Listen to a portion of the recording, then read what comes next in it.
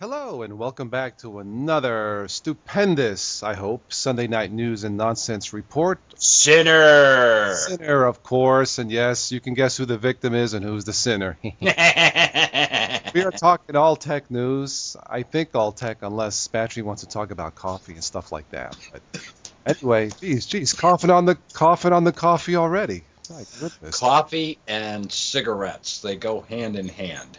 Usually, Spatry, you finish the coffee, then douse the cigarette in the empty cup. Not before. I just want to let you know that's how that works. But anyway, we are back, of course, with Spatry's Cup of Linux, some cool tech news.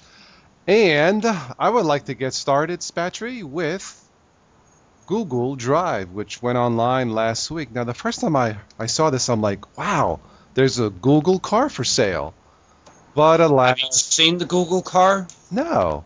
No, what is, Yeah, that's a yeah. yeah, it's a funny little red car that has this dome on top and it has these 360-degree cameras taking pictures, and that's how you get those street views when you're looking at the maps. And they're Ah, going around to all the towns and everything. Yeah, this is interesting. I've actually got that article opened up, and they're asking if this is going to be the end of Ubuntu One because it's giving more drive space. I thought because I signed up. By the way, I did test this last. I think it was on a Friday. It wasn't ready yet for me, but I got the email on the Monday. I was able to log in from Ubuntu Linux, no problem. But I thought Google Drive and Ubuntu One are each giving 5 GB free. Yes? I I'm think they not. are. Now the cost to upgrade may be more competitive to go with Google because I believe they start at $2.95. But I Mhm. think they each give 5 gigs for free. I have actually tested Ubuntu One. I will have a review of that in the future. Both seem easy to use. I didn't have any problems using either.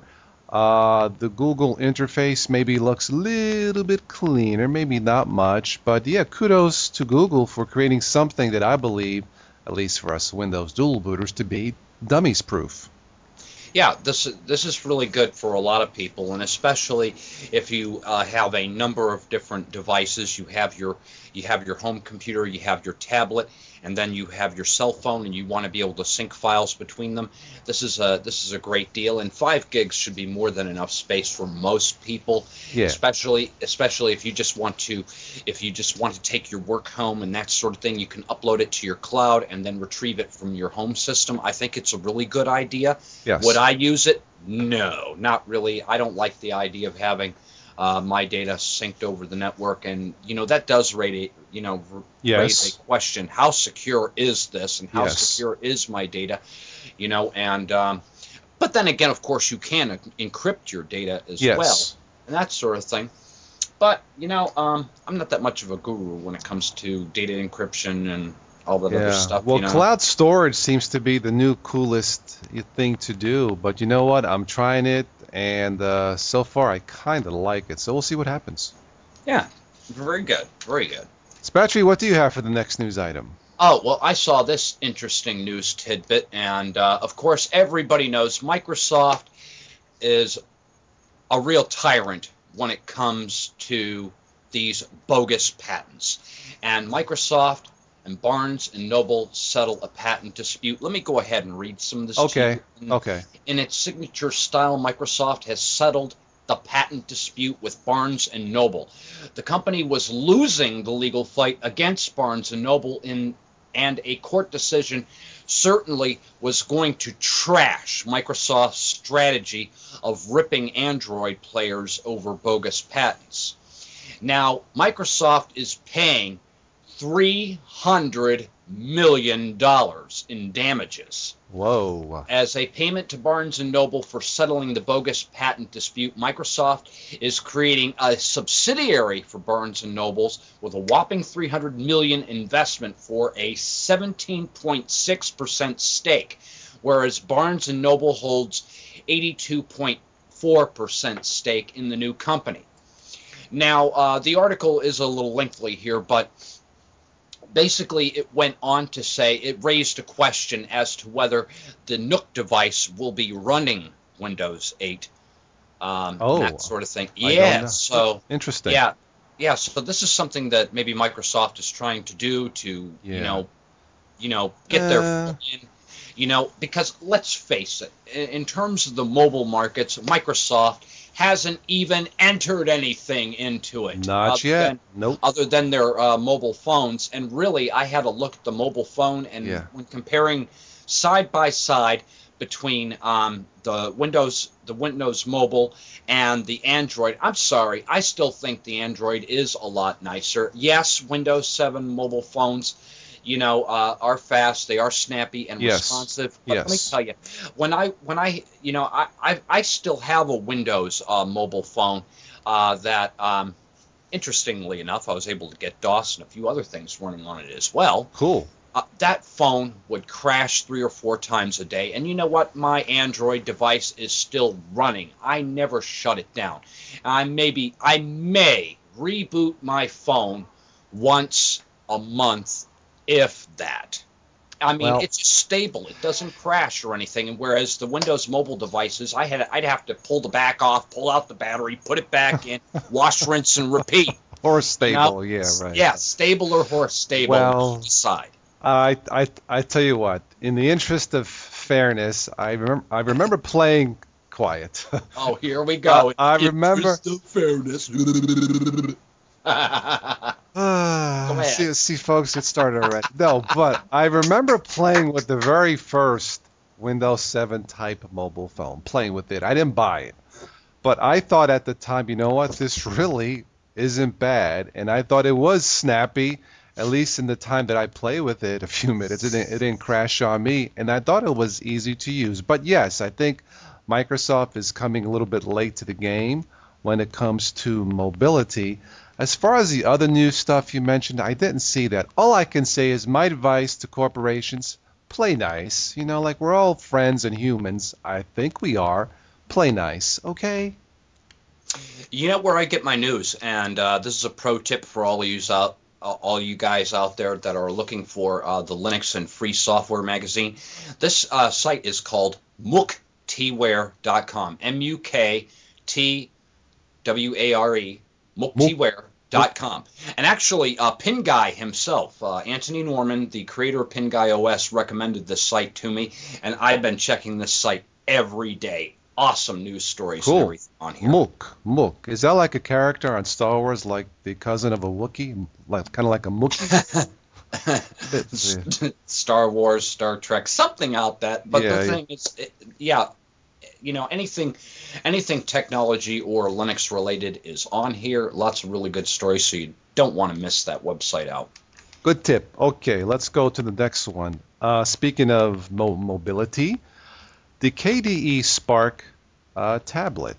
Actually, it was called that, which I thought was a cool name, but then they changed it to the Vivaldi. And I'm like, Vivaldi? I feel like if I buy this, I should get a rebate for like a free month of meatballs or something, because it's Italian. It's based off the Italian composer Vivaldi. And I'm not sure why they went from the Spark, which I guess even that sounds like a car. The new KDE Spark, a single-cylinder engine that gets 94,000 miles to a gallon or something like that. But anyway, it is called the Vivaldi, and I did catch a bit of tidbit news that they're now going from the standard 512 megabytes of RAM to a whopping, that's what the article said, to a whopping 1 gig. Now, look, it's nice to say 1 gig, but I wouldn't exactly call it whopping. Right?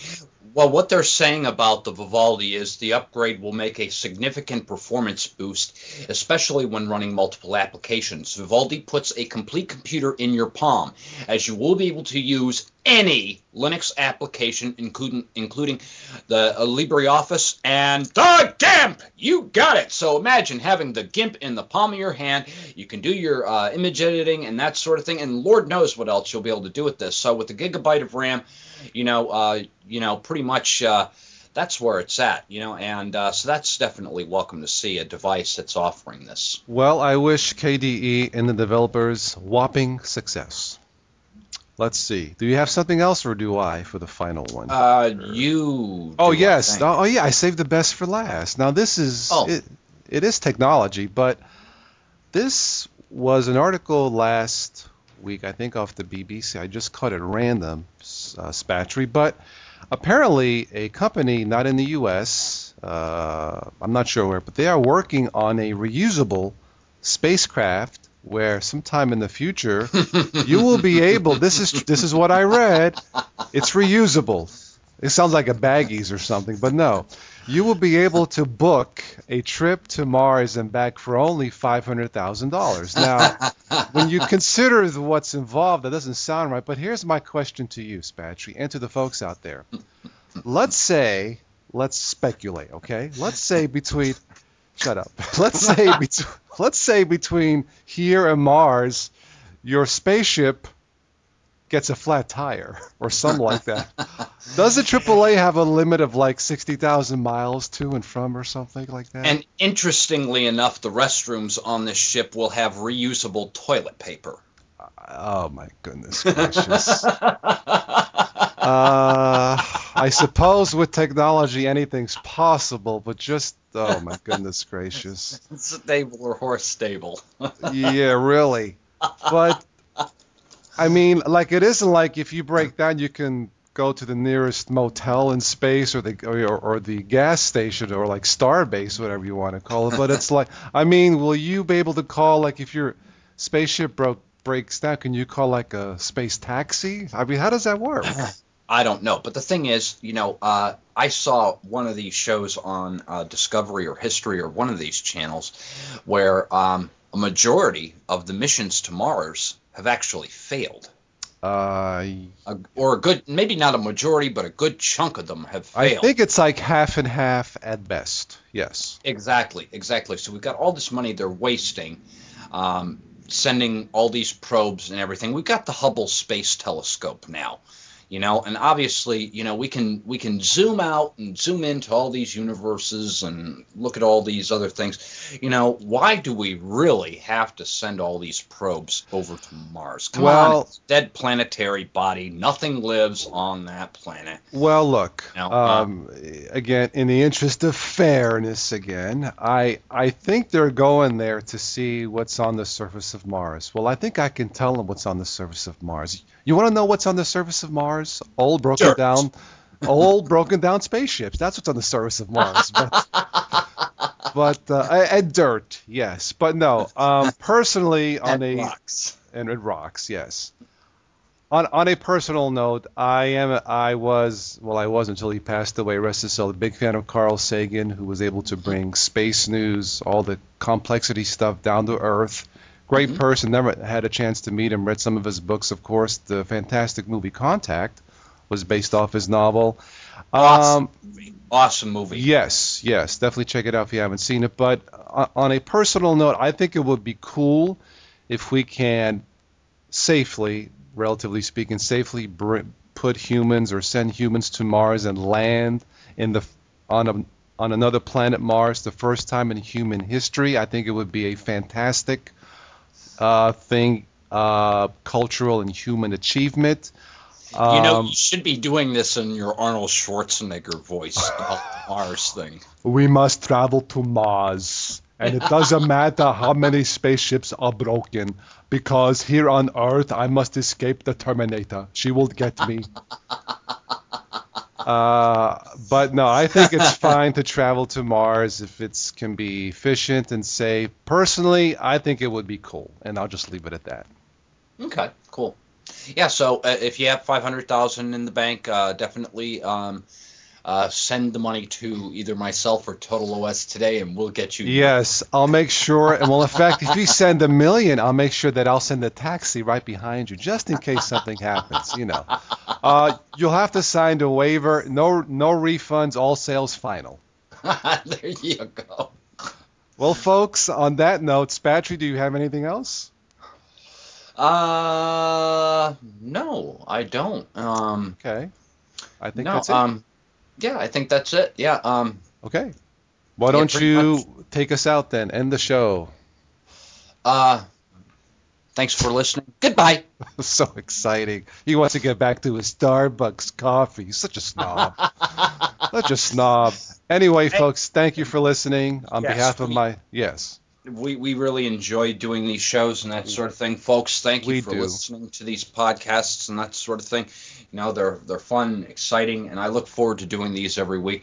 Surprisingly, I was actually able to keep it clean this week. Can you imagine that? Yes, he did a very good job, and thank you, Spatry. I'll put a little star on top of your paper tomorrow, a little cookie, like you did so good. But thanks for listening, folks, and as always, we will catch you sometime in the future. All right, get off of my Skype, Total OS today.